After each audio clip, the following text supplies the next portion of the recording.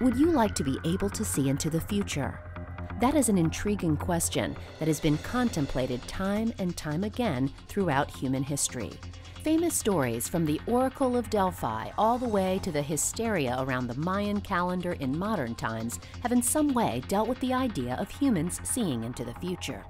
This idea has shaped popular culture and our science fiction with that one tantalizing idea of what if.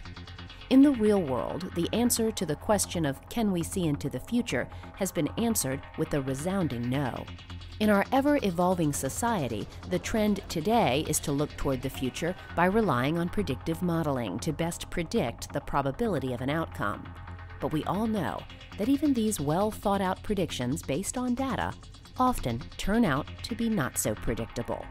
Although it's clear that future events remain virtually unknowable, there is one group within NASA that comes as close as you can to seeing into the future.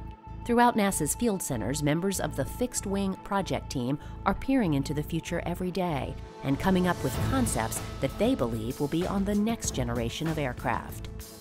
Because it takes years to plan and develop these concepts, the hardware and theories that are being tested today will be key components that enable the next generation of aircraft to take flight.